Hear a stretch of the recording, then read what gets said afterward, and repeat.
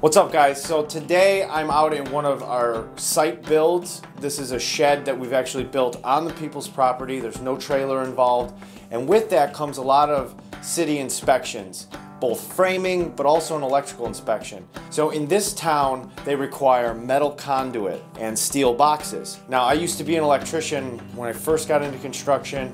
I actually really enjoy electrical work and bending conduit and things like that, but I understand it can be really challenging if you've never done it before. So today I want to teach you how to install the steel boxes and also how to bend conduit, and we'll go through some different bends, some offsets, how to measure the 90s and things like that, and also how to drill up through the plates, through the joists using cordless drill, and how to properly strap your pipes and everything in place.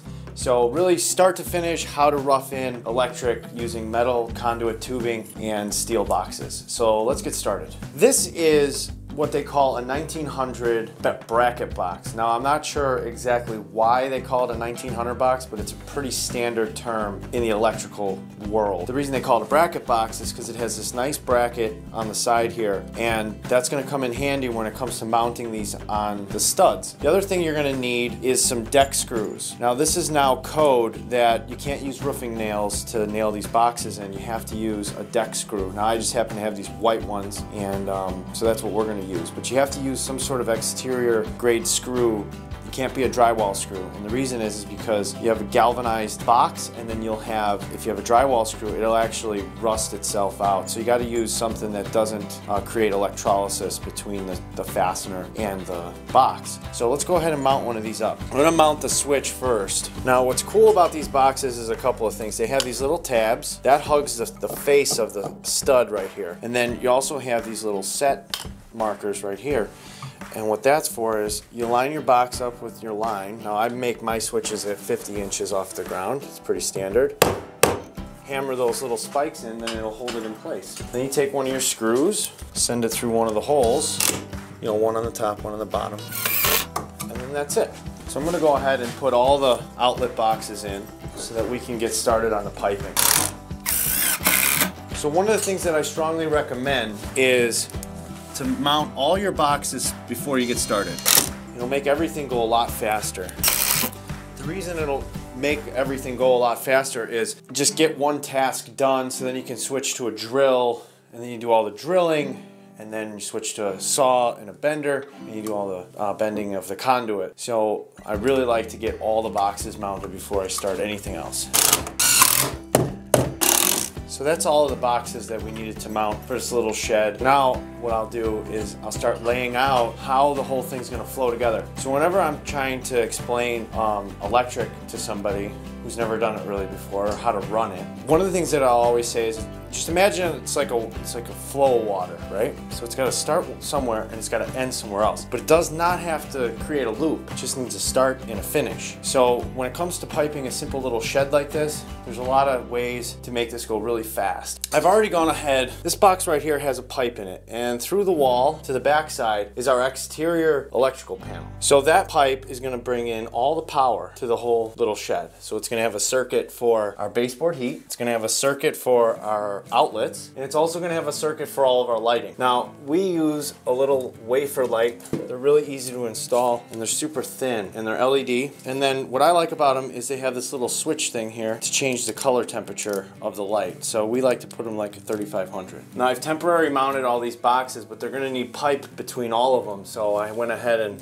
disconnected these so we're not hitting our heads on them. Now that we've mounted all the boxes in the room, it's time to now put in what we call our connectors. Zinc connector set screw for 1/2 inch conduit. It has this little ring right here, and I'll show you how these are installed. So first things first, load up the pouch so you don't have to walk around and grab a bunch of stuff. This is something new by Klein Tools. It's really fancy. Got some wire strippers in there. This actually works as a conduit reamer, and then this tapered punt nose to here, this will knock the knockout ring right out like that. Or you can use a more traditional style, which is a pair of, I like the 430 channel locks, and then they come with the blue grips on them, and then I take a razor blade and I take those off, because you'll see why in a second. This is probably my favorite way to rough in electric. I've already taken one out the top. We're gonna need one to come down here and into that outlet, so I'll just take one out the bottom. And we take Take our box connector, comes apart like that. Top goes in there, ring goes back on the bottom side. And then I'll typically just hold the ring and then I'll spin the fitting. It's the fastest way to do that. And I kind of tighten it like that, where it's kind of facing off to the side. Then I come back with my channel locks and I give it a good twist. And you'll feel it bite down, and you'll know that it's really tight. It's important that these are tight because whenever you're piping the electric in, the ground is the pipe. So you want to make sure that these rings are super tight.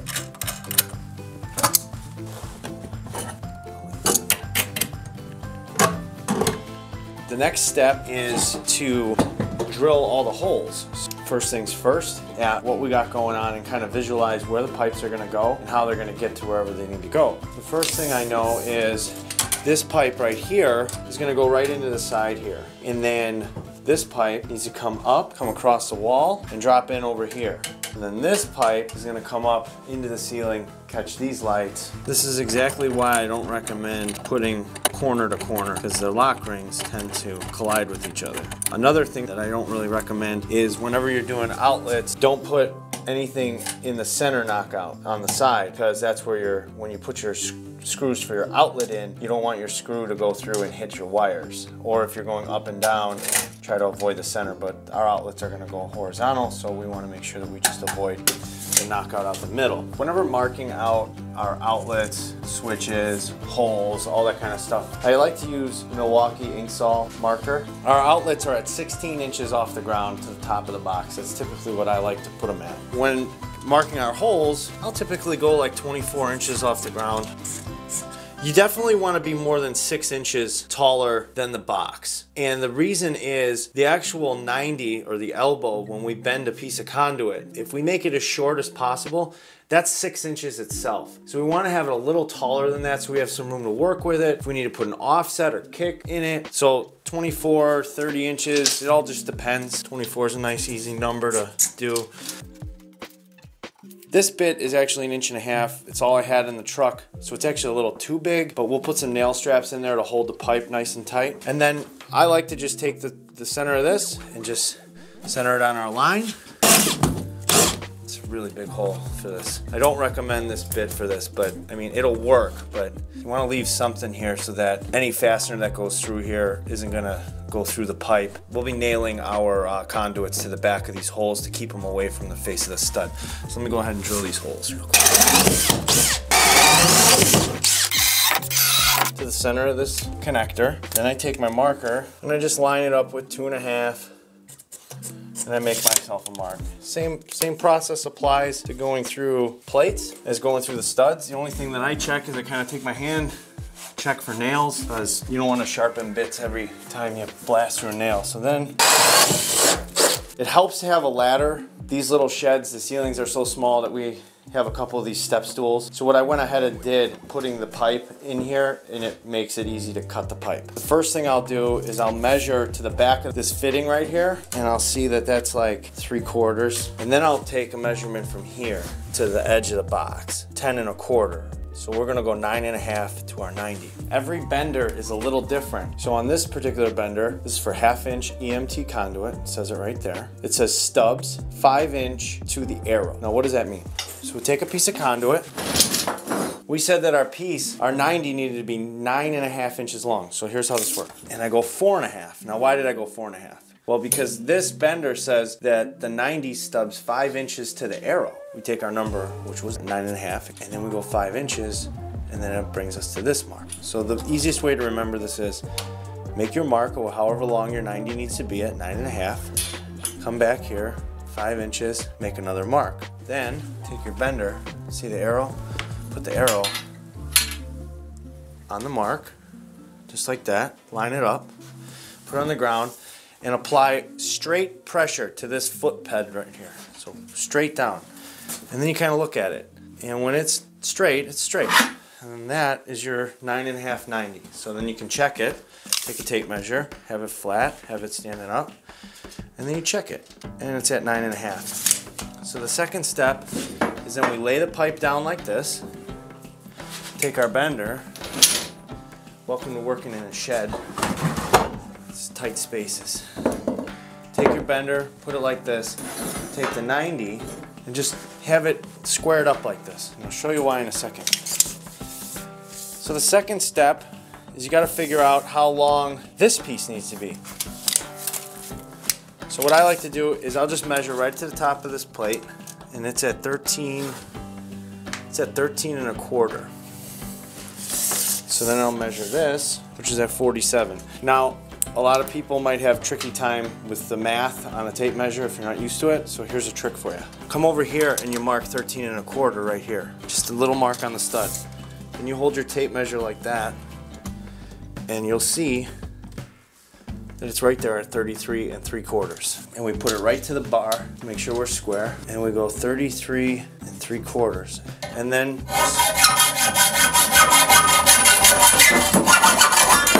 same thing now. You'll see why I like to use these channel locks. So first thing I do is I take the top end and I ream this out. So I get all those burrs off of there. Remember, wires are going through here, so we don't want to cut anything. Then we take the other side of it, bring it down like this. Check the other side. This is a factory finish, so it doesn't have any burrs on it, but I still like to ream it out a little bit. Then take our piece of pipe, put it in here first. So it goes up in there. Swing this around. Easier. If it's a little off, you can take your bender like this. So I'll take my bender, stick it in there like that. I'll just kind of pull on this a little bit.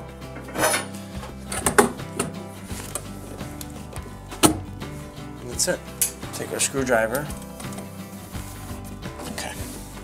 So now there's a problem because I'm not used to doing this like this. I'm just used to working. So one of the problems that we just came into is we have a hole here, right? And we're supposed to have a pipe that goes through here. And it's supposed to cross over and go into here. So I went ahead and changed our piece because we were blocking that hole. And you know, it's one of the nice things about working with conduit and stuff like that is it's pretty simple to change it up if things aren't working out. If you got to move something, or if you need to cut something. So here's another trick. You could just put it in the fitting, hang it down, take a look at it, take your thumb like that, just like that. I got my thumb, I haven't moved it yet. Take my saw and I just line it up and then I take my thumb out. You gotta remember to do this. This is a rookie move. If you don't ream the pipe and then you go to pull all the wire, the little burrs and stuff, if that's sharp, it'll cut the wires. And then drop it in, send it home, you got a nice piece. And then that's it.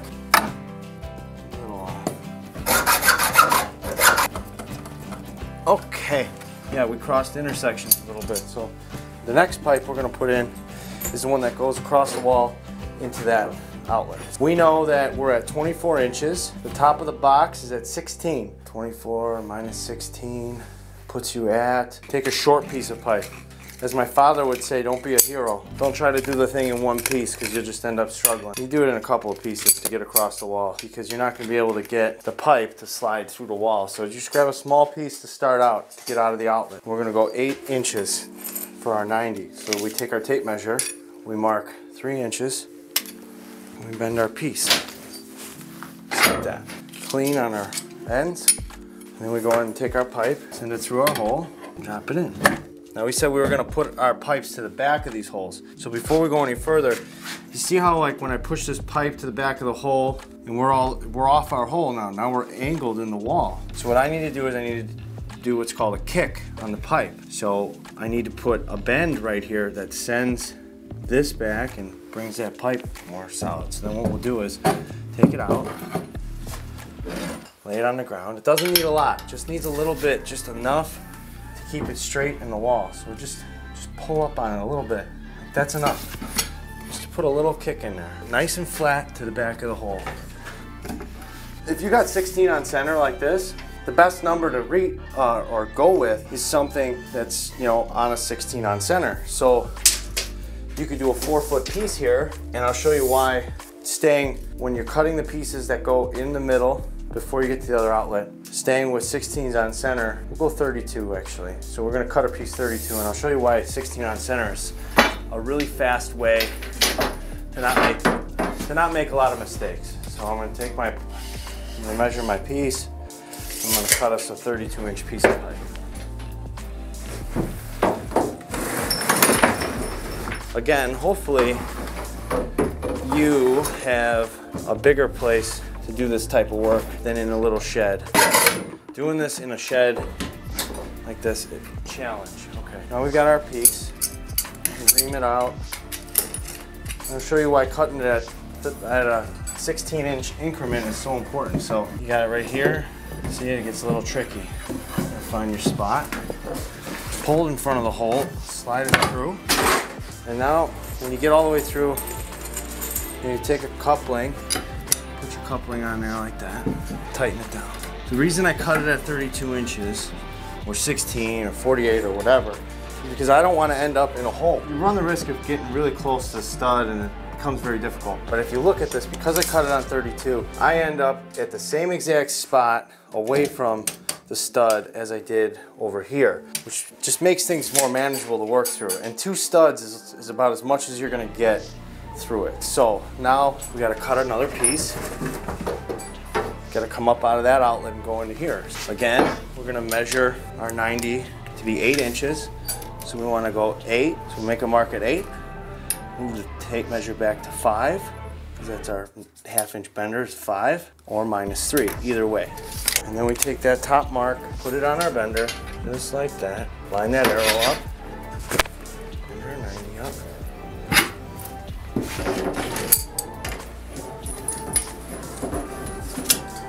And now, this is a nice way to do this. So I put it in the fitting, I look over here. Again, I like to use that thumb, sort of where my mark was. Ream our pipe, and then we send it through the wall. Before we put it down in our box, though, we're going to put our coupling on, slide it through, make sure that these bottom out. Sometimes this screw, see this screw? That's a problem. I'm going to show you what I mean. Make a mark right here so you can see it. Watch what happens. It's really important to check these screws because the pipe could fall apart in the wall when you're trying to pull the wire. The screw is too tight. So see, when I unscrew this, see how it went in? And then tighten this one down first. And then send it home into the box. Tighten this down, tighten this down. Oh, we didn't put a kick on our piece, so we gotta put a kick on this one too. Whenever you're piping outlets through the wall, typically, whatever you do to one side, you're gonna have to do to the other. Another way to do that piece is you look at it and go, okay, the bend needs to be on this side. So another way to do it really fast is you could just stand the bender up like this, look at your piece, make sure that that's parallel, and then just push down. That's enough. Just need a little bit. And then you put it back through the wall. Put it back into our coupling, and then put it into our outlet box. And I did a little too much. Another fast way to correct the problem is you can put it in the stud. Don't ever pull outward, but you can push upward like this, watch. And we just lift up on this. Take a little bit out of it. Go back through our holes. Line back up. And go right in. Tighten our connector down. Now for the next step. See how difficult that is? There's a little bump in there. It's made for this. Hold it right there. Take your hammer. It doesn't fall out. It's a nice way to put the strap. Like this is a good spot right here. Take that strap. And you take the big screwdriver, put it right there. And you use the side of the stud to hold the screwdriver in place. And you just leave it on that knot. And when it gets to there, knock it in with the screwdriver a little bit. That's that. Well, look, I hope you've enjoyed this, learning how to put the pipes through the wall. I'm gonna finish this whole thing up, so I'm gonna let you go. Let me do my thing. But if you have any questions about anything related to electric, whether it's piping or wiring, or want to see other videos on this subject, it's actually something I know a lot about, and I would love to teach you guys as much as I know about one of the trades that got me into construction and one of the things that I love so much. So you leave your comments, likes, and all that fun stuff below, and if you haven't subscribed, please do, and we'll see you next time.